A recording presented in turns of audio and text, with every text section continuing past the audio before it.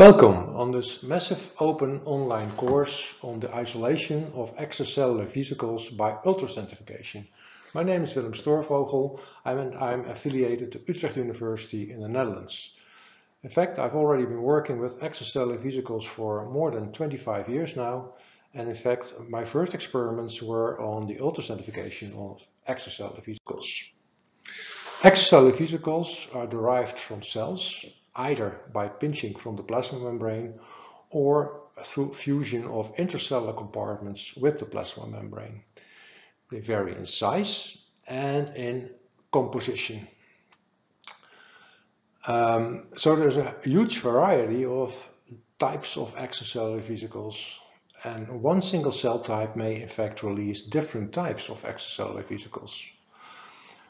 One special type of extracellular vesicle is the apoptotic body, which is also released from the plasma membrane when a cell dies through apoptosis. So strictly speaking, apoptotic bodies can also be considered as extracellular vesicles. There are other vesicles in extracellular environments, and these include the intracellular compartments that may be released when cells die in an uncontrolled, non-apoptotic fashion through cell lysis. So when only a few % of the cells die through lysis or mechanical damage, they may expel, release organelles from their intracellular compartments, and they may pollute genuine expelled, physiologically expelled extracellular vesicles. In addition, in extracellular media and body fluids, one can find lipoprotein particles, and these also vary greatly in size, but also vary in density. Finally, one may encounter many different types of protein complexes, but also protein RNA complexes. So there are about 10 to the 11 extracellular vesicles in blood. And in culture media, this may vary, of course, based on cell density, culture time, and also on the cell type that is being cultured. How then does the frequency of these EVs relate to other types of extracellular particles? And it's important to realize that these extracellular vesicles are often in minority in comparison to other types of extracellular vesicles. For example, VLDL in blood occurs at about 10 to the 16th particles per ml, which is almost 1 million more than the extracellular vesicles.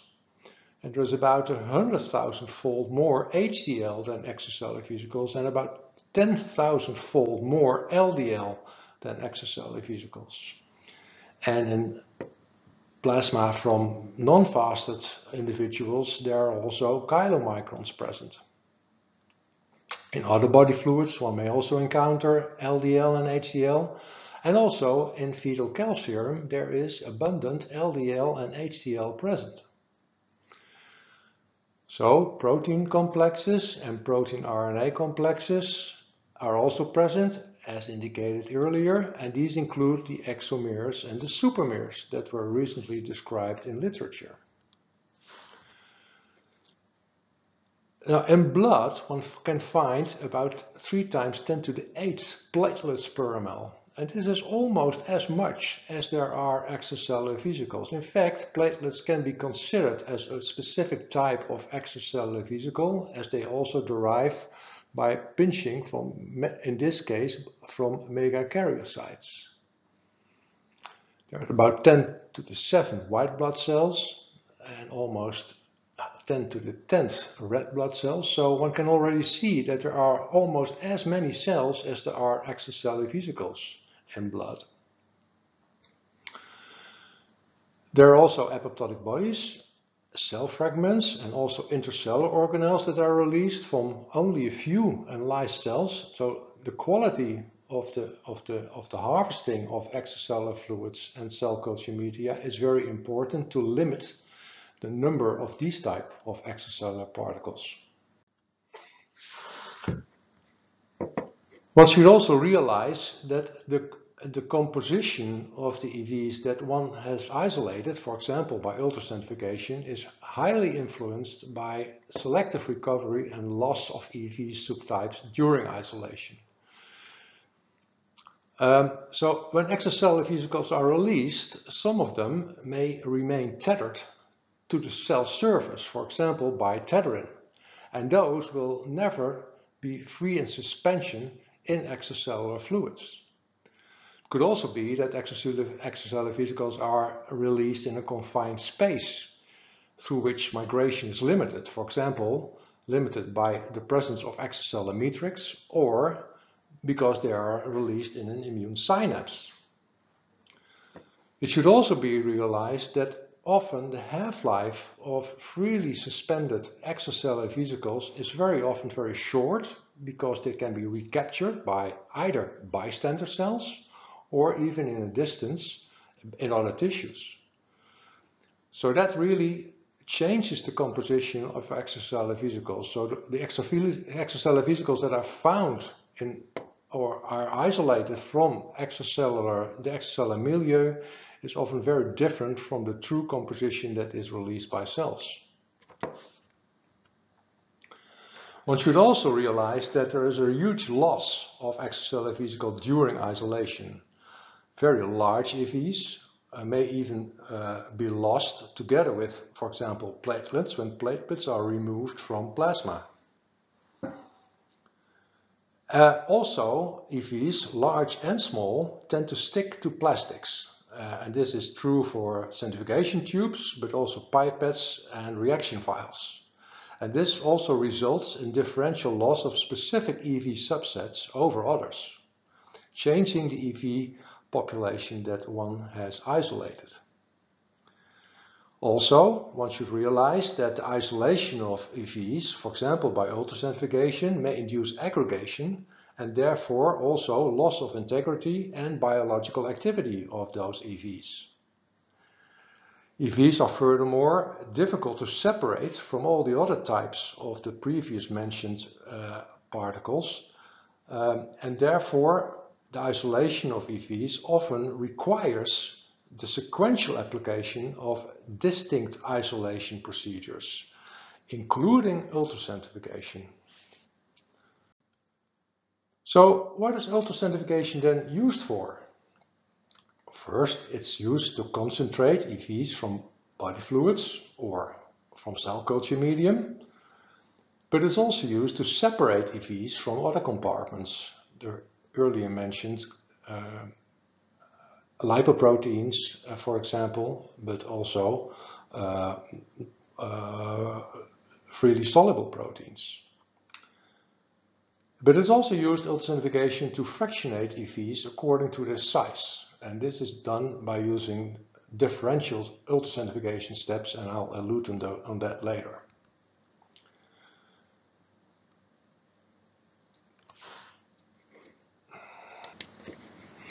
When other isolation techniques are being used, for example density gradient fractionation or chromatography, EVs are often isolated from these fractions also by ultracentrifugation. Ultracentrifugation is also used to remove solids from preceding processing steps. For example, when one uses sucrose density gradient centrifugation or iodixanol centrifugation, one may also want to lose the sucrose or iodixanol, and one can do this by ultracentrifugation. Also buffer exchange, removal of certain salts, but also, for example, non-bound antibodies can be achieved by using ultracentrifugation. For ultracentrifugation, two types of rotors can be used. The first one is a so-called swing-out rotor. During centrifugation, the buckets that are placed in these rotors get into a horizontal position in a way that extracellular vesicles that are present in this solution will migrate in a horizontal way from the top in the tube to the bottom of the tube. That means that there is no streaking of extracellular vesicles along the tube wall. It also means that there's a relatively long sedimentation path, particularly for those extracellular vesicles that start off at the top of the tube. And since the relative centrifugal force is directly related to the radius, the distance of the extracellular vesicle to the axis of the rotor, you can imagine that the relative centrifugal force is increasing during sedimentation, during the migration of an extracellular vesicles to the bottom of the tube. And most of these rotors hold up about 6 tubes. In contrast, a fixed angle rotor can hold many more tubes, and this can of course be an advantage when one has many different samples to process. Also, these rotors can spin at a much higher speed, meaning that they can generate a much higher g-force and therefore shorten the isolation time. The relative sedimentation path is much shorter. And one can see this here in this picture. In this case, in this fixed angle, extracellular vesicle will first migrate horizontally during centrifugation until it bumps to the tube wall, and then it will slide along the wall all the way to the bottom of the tube. And the total migration path here is much shorter than that in a swing-out rotor. That makes the isolation faster. But also one should note that the relative centrifugational force increases less from the top to the bottom because the difference in radius of the EV to the axis is much less here. And finally, one should note that in these fixed angle rotors, of course, there is streaking of extracellular vesicles along the tube wall, and this may not only affect the isolation or the separation of different types of extracellular vesicles. It may also increase the loss of extracellular vesicles, and it may lead to the loss of the integrity of extracellular vesicles. When extracellular vesicles, but also other particles, are being centrifuged, they experience a so-called relative centrifugal force, or g-force, and this force increases quadratically with the rotations per minute, and it increases linearly with the distance of the particle to the rotor axis. So during centrifugation, the g-force for each individual particle increases when they migrate from the top to the bottom of the tube. And since this migration path length is very much dependent on the rotor type is often defined by a so-called K factor. The sedimentation velocity of extracellular vesicles can be calculated according to Stokes' law, which is depicted here. And the velocity increases with the g-force. It also increases with the EV diameter, meaning that large EVs are pelleted earlier than small EVs. It increases linear also with the EV density, meaning that EVs with a high density are pelleted earlier than EVs with a low density. And it should also be realized that the holding fluid itself also has a density, and that the EV density must be higher than that of the holding fluid, and otherwise, if this is not the case, the EV will not be pelleted. And the greater the difference in density between the EV and the holding fluid, the faster the velocity, or the higher the velocity. Another characteristic of the holding fluid is the viscosity. And the viscosity is also important because vesicles migrate much less fast through a highly viscous solution, for example, sucrose. So one should report in manuscript the rotor brand and type, and if one wishes, one can also include the K factor provided by the manufacturer. One should report rotations per minute and also the G max and the centrifugation time. As indicated earlier, extracellular vesicles come in different sizes and densities. So when one wants to separate small EVs from larger EVs, one can make use of differential centrifugation. In this case, as depicted here by this scheme, a suspension of cells, and this can be a body fluid or a cell culture, is centrifuged at a relatively low speed, at 200 G. And this is sufficient to pellet cells, and other particles, such as extracellular vesicles, will remain in the supernatant. One can then halve the supernatant, transfer it to a new tube, and centrifuge a little bit faster, for example 500 G. This will then pellet any remaining cells. Again, harvesting, fresh tube, centrifuging now at an even higher G force, 2000 G. And this will then pellet a lot of the cell debris that one wants to expel from your sample. And then in a subsequent step, one may want to centrifuge at 10,000 G. And in this case, large EVs will pellet to the bottom of the tube. When one then harvests the supernatant and recentrifuges that again, but now at 100,000 G, one may also be able to pellet the small EVs. And in this way, one has separated large EV from the small EVs. So it is a number of subsequent centrifugation steps with increasing relative centrifugal force. And also, of course, the time may increase. So in this example, taken from one of our papers 25 years ago already, we have applied this technique to isolate extracellular vesicles from the culture medium of a human B cell line. And you can see that a relatively small sample, only 5% of the total, is put here in lane 1, and 20-fold more of each of these fractions is put in the subsequent lanes. And you can see that EV markers such as CD37, CD63, 81 and 82 are in fact enriched in this pellet P5. But that also some is already found in P4, meaning that some of these markers may also be present in the larger extracellular vesicles.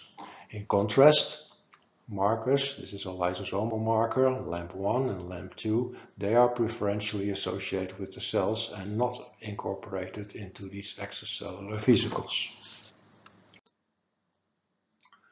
So there are some aspects about differential centrifugation that one should realize. The first one is that the separation of large and small EVs is not absolute at all. And that is caused by two factors. One is that the migration path for each EV is different. An EV that has to migrate from the top of the tube to the bottom has a much longer migration path than one that is starting off at the bottom of the tube already.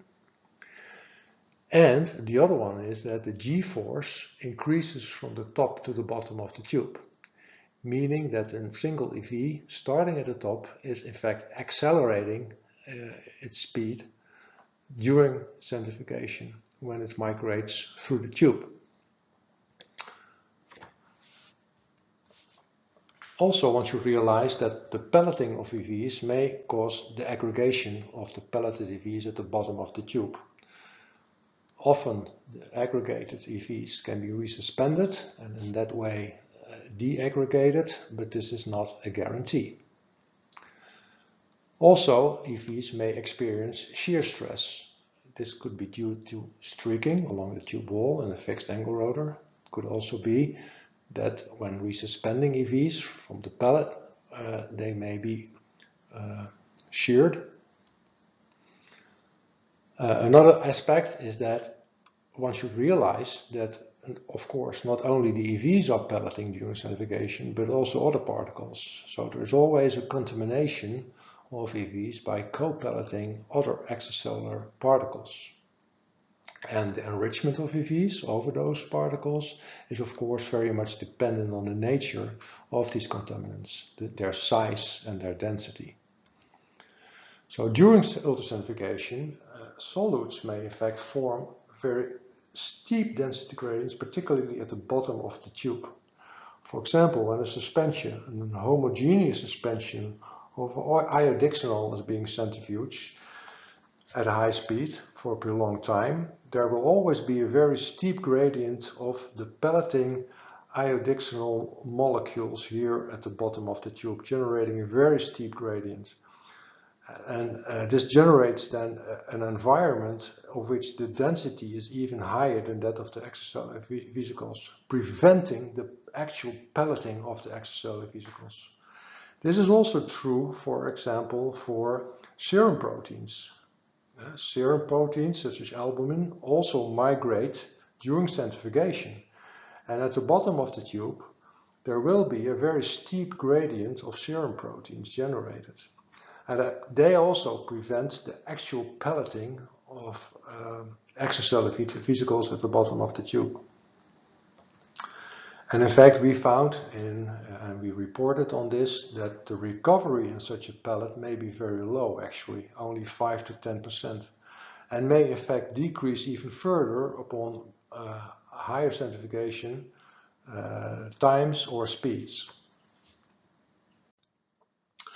Now, this can be prevented by different means. For example, one thing is that one can pellet extracellular vesicles on top of a cushion, and in this way prevent the generation of such a very steep gradient. Such a cushion also prevents the aggregation due to pelleting at the bottom of the tube.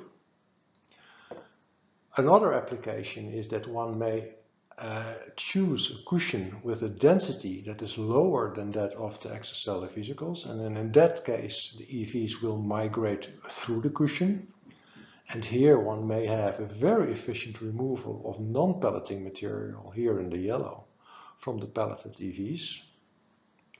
And one can also use a combination of these two, so one can separate or one can distinguish two cushions on top of each other, one a high molar sucrose cushion, topped off with a relatively low molar sucrose cushion, 0.7 molar. And EVs will then migrate during centrifugation through the top cushion and will be harvested right here in between the interface of these two cushions.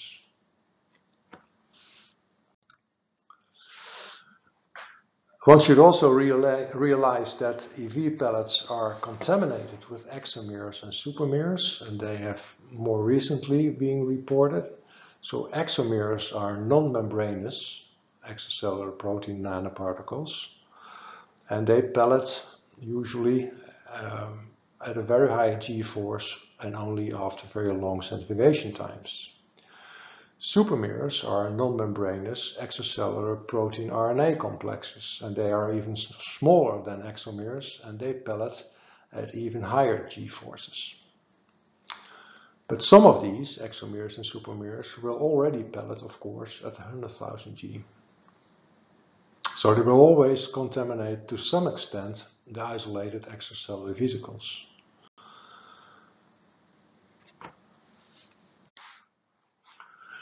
So intrinsic of the isolation of EVs by ultracentrifugation is contamination with lipoprotein particles. Chylomicrons are usually found in lymph and in blood, not so in fetal calcium, but they have a density which is relatively low, even lower than that of water, meaning that they will not pellet by ultracentrifugation, and they will rather float. So that's not really a problem. VLDL also has a relatively low density. They're relatively large, in the order of 30 to 90 nanometers, but they pellet very inefficiently because of this very low density. But some of these will pellet and will contaminate 100,000 G EV pellets. LDL and HDL are even smaller, so therefore migrate very slowly during ultracentrifugation. But LDL has a density which was also variable, up to 1.06. And some of these LDL particles will certainly contaminate your EVs. HDL, although very small, some of them do migrate, but they do have a very high density. Their density is similar to that of extracellular vesicles, meaning that indeed they will contaminate your extracellular vesicles. And as you remember, the concentration of LDL and HDL in blood, the number of particles is much higher than that of EVs. So their contamination is significant. The fact that EV pellets, when isolated by ultracentrifugation from blood, are highly contaminated by other constituents is illustrated by this particular experiment, which we published about 2 years ago. Here, blood was centrifuged at 100,000 G, and the extracellular vesicles were then put on the bottom of a new tube and overlaid with an iohexol density gradient, and then recentrifuged for 4 hours at high speed. And during this velocity gradient centrifugation, you can see that the EVs, here illustrated by Western blotting with the EV markers CD9 and CD63, migrated from the bottom to the tube to about here a density of 1.10, 1.12.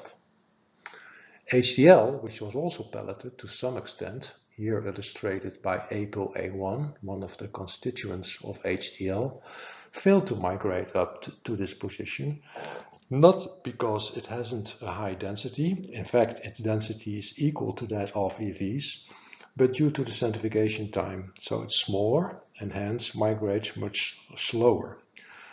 When we would show you the experiment at a longer centrifugation time, 16 hours, you would see that these particles now are well present, also representing these fractions. LDL, which is much larger, and here indicated by ApoB100, did migrate, and in fact has a very low density, so it migrated all the way up to the top of the gradient. Here at the bottom you can see a silver staining of these same fractions, and you can see that there are many proteins that are probably not associated to HDL are also remaining here at the bottom of the tube. So these proteins were also pelleted in the first phase of ultracentrifugation together with the extracellular vesicles, but now we're here separated from the extracellular vesicles. The contamination by lipoprotein particles can also be visualized using electron microscopy. So in this experiment, EV pellets were resuspended and then processed for whole mount transmission electron microscopy. These preparations were negatively stained, and as you now can see, in these two, indicated by these two arrows, are two EVs with a characteristic cup-shaped profile after processing, that they are very different from the lipoprotein particles here indicated by the arrowheads. They appear as very light spots here, and which are also much smaller than these extracellular vesicles. Finally, I would like to mention some experimental precautions, quality controls and rules. First of all, it's important when you isolate EVs from plasma or density gradient fractions to dilute your samples first, prior to ultracentrifugation. This is important to reduce the density of the media and also the viscosity of the media. For cell culture media that make use of serum or calcium or fetal calcium, it is important to remove the endogenous extracellular vesicles from such sera. And one can do this first to dilute to 30% and then centrifuge these sera for at least 15 hours at 100,000 G. Then the pellet containing the endogenous EVs from those sera can be discarded, but don't forget also to discard the bottom 10% of the supernatant, as also here there are still plenty of EVs present that fail to pellet due to the steep gradient formation at the bottom of the tube, as explained earlier. It's important to pre-cool your rotor and also your centrifuge at 4 degrees before you start off with ultracentrifugation, and you can maintain your samples at 4 degrees during your EV isolation. Of course, it is important to balance your centrifuge well and also to handle your tubes with care after centrifugation, because shaking or vibration of the tubes may dissociate your EV pellet from the bottom of the tube. Also, it is important to remove that supernatant then very carefully while trying not to disturb the pellet. Here too you can slightly tilt the tube and then slowly migrate your pipette down while sucking off the supernatant. Remember, EV pellets are often invisible by the naked eye. And then, when all supernatant has been removed, you have to immediately resuspend your pellet in a buffer. And this can be done by repipetting with a pipette. Optional, you can, after repelleting, supplement your sample with excess buffer and then recentrifuge to remove any contaminating protein or solutes.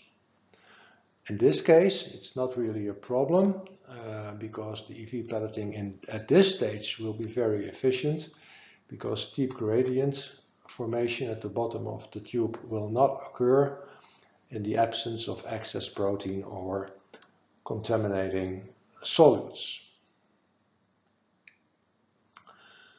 You have to report after isolation on the EV yield. So the EV markers in the pellet relative to the same EV marker in your starting material or in your ultracentrifugation supernatant. So you have to demonstrate that you have depleted your ultracentrifugation supernatant from your marker. You also have to report on the EV enrichment, meaning the EV marker per total protein as compared to the starting material. You also have to report on contaminations. So this can be intracellular organelles, could be lipoproteins, it could also be soluble proteins that are also present in your medium. You also have to compare the biological activity of your isolated EVs with that of the source. And of course, the increase in biological activity should relate to the relative enrichment of your EVs. Finally, this slide shows you all the references that I have referred to in the previous slides. This lecture is part of the massive open online course 3 about detection and isolation of intact EVs, and which has been organized by the Educational Committee of the International Society for Extracellular Vesicles. And you can visit this site for more lectures. Thank you for listening.